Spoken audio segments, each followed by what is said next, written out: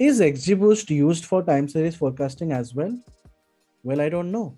That was the exact question which I asked myself, and I was pretty much confused about it because I knew that regression analysis and time series forecasting, time series analysis are way two different topics. Of course, beneath your time series analysis lies a regression analysis as well, because it's all based on regression. But can XGBoost fix a time series forecasting problem? Somebody told me a couple of days back, yes, it's possible.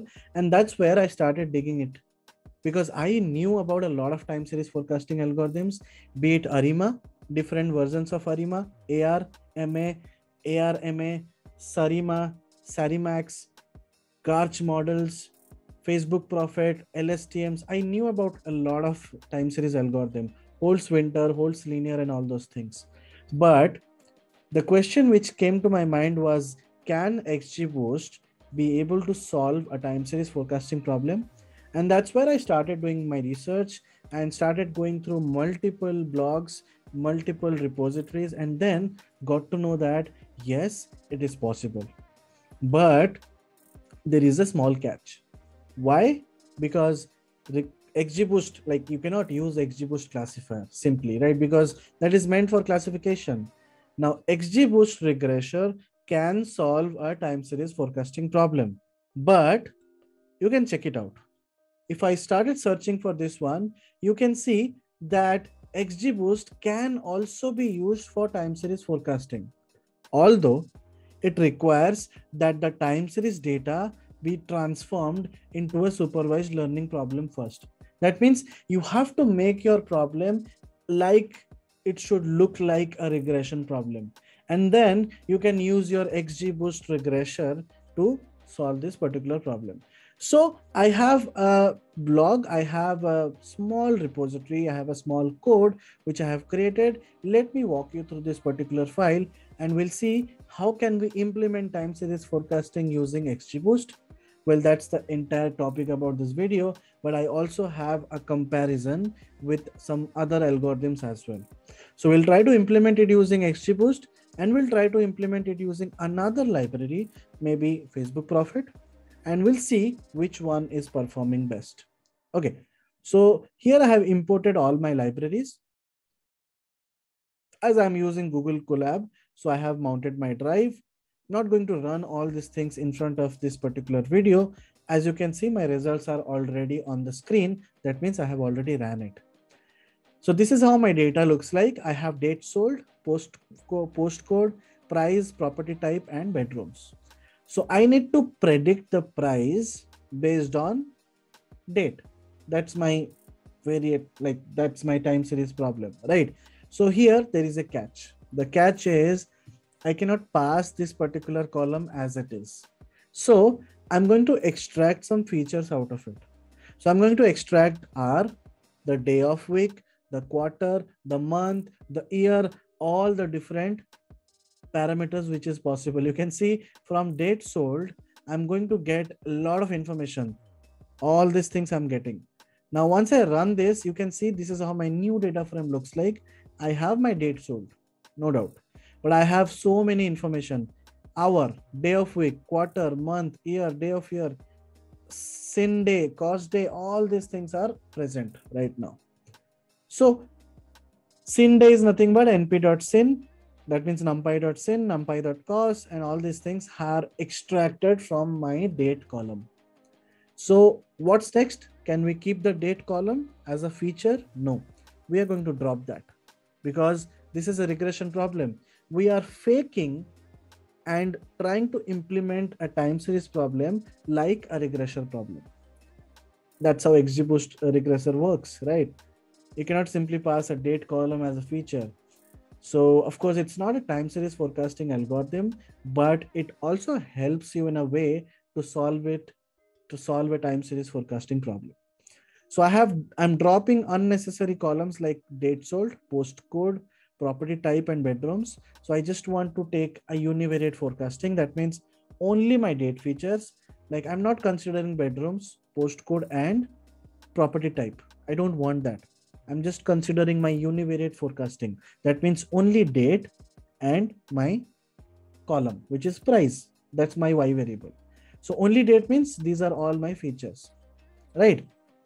Of course, these are my extracted features. So you cannot argue that it's a univariate forecasting problem, but we know that it's multivariate forecasting, but all these features are your date features, right? So it's kind of a similar concept, like it's one variable, but you have multiple features. Don't get confused. So I am just calculating the length. Here, I am getting my DF train. That means I'm dividing my training and test data based on this particular criteria. Anything below 2017 is going to be my training data. And similarly, anything beyond 2017 or 2017 is going to be my test data, right? And then I'm passing everything here. I'm calling my XGBoost regressor, and my objective is regressor squared error and estimator is 1000. And here I'm doing my regressor.fit. This is exactly the way we initialize a XGBoost regressor, right? This is how the regression models work. And then once my prediction is done, Y hat, I'm just printing my Y hat. I already have my Y test. Now I have my Y hat, which is my predicted Y. Now what I can do is I can simply plot my MSE score, right? Or I can just print my MSE score. So my MSE score, which is, I've taken a square root of it. So this becomes my root mean squared error, which is 305K. Okay. So how can we validate if it is correct or not, if it is good or not? We cannot validate it unless and until we implement another new library or a new algorithm, right? So here I'm plotting my my test and the predicted data. As you can see, the data is little bit, the prediction is not that accurate, not that good, but what can you expect from a XGBoost regressor, right? So some of the hyperparameter optimization steps are also mentioned in case you want to run it through a grid search CV. And then I'm printing my R square, R2 square, and these are my plot importance. So day of year is more important than year. All these are my feature importance. Okay. Similarly, I'm just calling my grid search.predict, and then I'm finally optimizing the output. Initially, I was having 306K, 305K, and now I have 299K. So my RMSE is compromised. Now my RMSE has come down after hyperparameter tuning. Still, it's not that great, but let's see how Facebook Prophet does it. So Facebook Prophet, I hope everybody knows about Facebook Prophet. If not, please pause the video and go ahead and just check it out, what exactly it is. I already have an end-to-end time series forecasting episode of like 2 hours in my particular channel. You can simply find that video and understand each and every concept of time series forecasting. 2 hours video.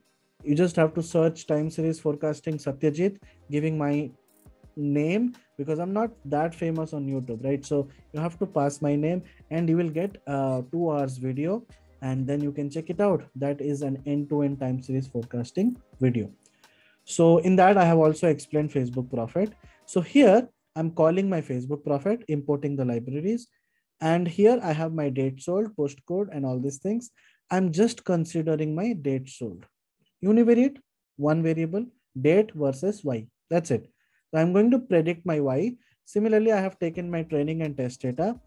I have already confirmed the shape of training data and test data in this method, and in that method, both are same. Okay. And then I'm performing the same steps what we perform in normally in Facebook Prophet. Here I have also added postcode and bedrooms as a new regressor. What is add regressor? That means if you are adding postcode and bedrooms as a new add regressor, that means it's a multivariate problem.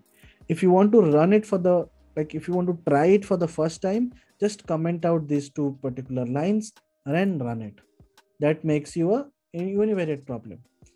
So once you run this model, here you initiate your profit model. Here I'm calling the fit method. Here I'm renaming my files, renaming my data frame, and then I'm calling my blah blah blah. I'm just doing my model.predict, and here I am printing my DS, my predicted lower and predicted upper. Now you can see when I'm calculating the root mean squared error, which is DF test of Y, and forecasted data np.exp. So why I'm doing np.exp? Because initially I'm doing a logarithmic transformation, right? So my forecasted values are on log transform data. So of course, on my final forecastment, not final forecastment, on the final forecasted results, I have to do a inverse transformation. So I'm doing np.exp, and you can see RMSE is quite high, 390k. So I have tried this model on univariate forecasting as well. Using univariate forecasting, I was able to get 341k. Of course, not a great output when it gets compared to XGBoost Regression, but 100% there are ways how you can optimize your Facebook profit. There are multiple ways how you can optimize it. Even though XGBoost Regression has done a good job here, I still don't recommend you to work with XGBoost Regression, at least for time series forecasting problems. XGBoost Regression and XGBoost Classifier, they are way too good models, way too good algorithms, but they are good for their respective problems. Classifiers are good for classification problems and Regression for regression problems. But it is definitely not recommended to use a regressor for a time series forecasting problem. Okay, so that's it about this particular video. I hope you enjoyed, and I hope you got some idea that this is possible using XGBoost classifier, XGBoost regressor, but it's up to you whether you're going to try it out or not. That's it from my side. I'll leave this particular file in the description below as part of my GitHub repository. You can check it out, play around with it. In case there are some issues while running any code, feel free to connect me on LinkedIn and ask me doubts, anything where you are stuck. I'm ready to help you out. That's it from my side, guys. I hope you enjoyed, and please like, share, and subscribe the video. And please press the bell icon to get notified on my future videos. Thank you. Signing off. Bye-bye.